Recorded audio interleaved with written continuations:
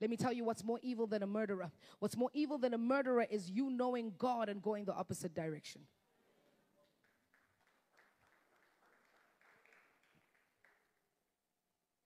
It's you knowing his will and doing the opposite.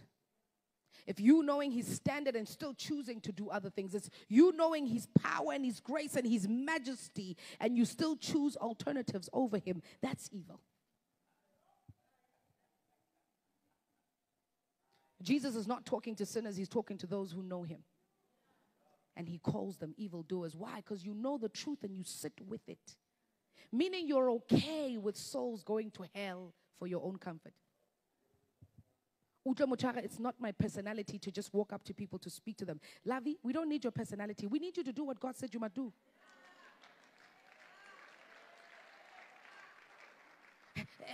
Nowadays, people speak better English. I'm an introvert. We don't need your introversy. We need you to do what the Word of God do. That's it. No, I'm not the type of person to randomly sit next to somebody in a plane and start speaking Jesus. That's great for you. But when you're in the kingdom, it's not optional, love. It's what we do. It's who we are. Yeah. See, you love to claim being a new creature when it suits you because you want to forget that you used to sleep around. But when it comes to doing the work of God, you're no longer a new creature. You remember that your personality.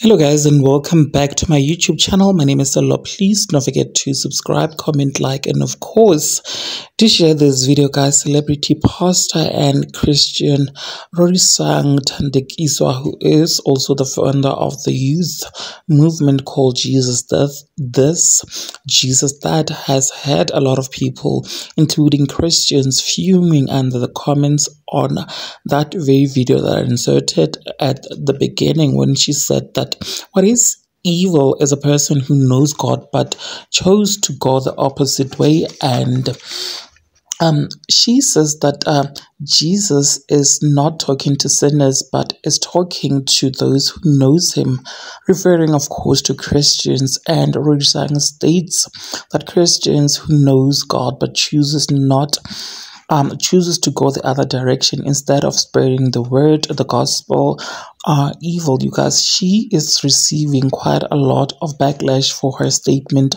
on TikTok, particularly from, of course, born again Christians. You guys, what are your thoughts? Please do share them with me in the comments section. And of course, do not forget to subscribe if you haven't yet done so, guys. And if you want to watch those comments, please do make sure that you go to TikTok and then search that particular video. You guys, thank you so much for actually clicking and deciding to watch this video. I will surely be seeing you on my next one. And may God bless you all. Bye.